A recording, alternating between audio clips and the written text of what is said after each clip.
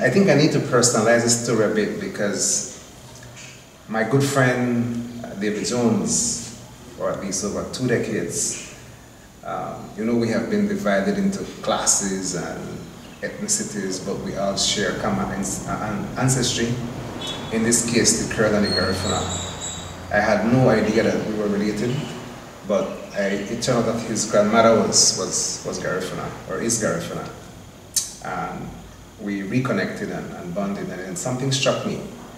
I thought, but what if we are so intertwined? Because not even knowing that we possibly could have been related, in fact we were, this might be happening to a whole lot of people around the world.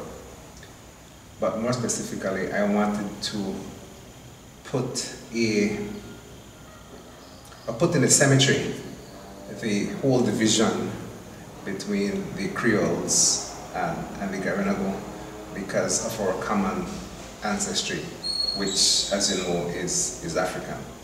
That's only a part of it though, because all of humanity is literally intertwined.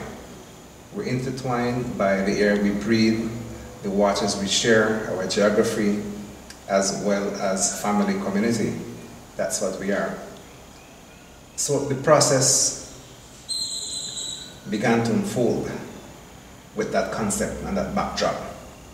But it came at a time when, as you know, we have people who are still warmongers, and they don't want peace, they still want control and domination, rather than caring and sharing, rather than educating and creating opportunities for a new world citizenry.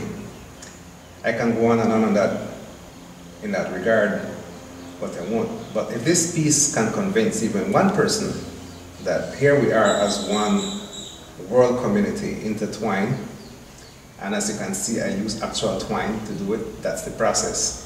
And to get that effect, literally what I had to do is paint each of these strings or twines independently. I cut them, measuring my hand length, so it could have gone pretty easily. Put them to dry, and then put these holes on the pieces of lumber here, which are all upcycled from a recent construction project.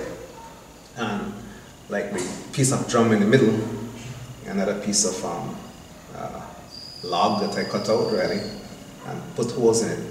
So the idea was to string each of these twine, they go right through the center.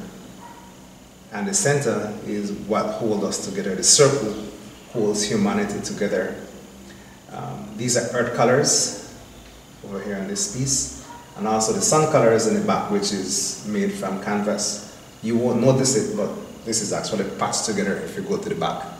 But the lumber going this way hides it. Looks like one smooth piece of canvas, but really actually it isn't. So as you can see, everything here has been recycled. Blues, PGTV, viewers, this is new, this is novel, this is a technique that I don't know if it exists anywhere else. It came to me, and now it's reality.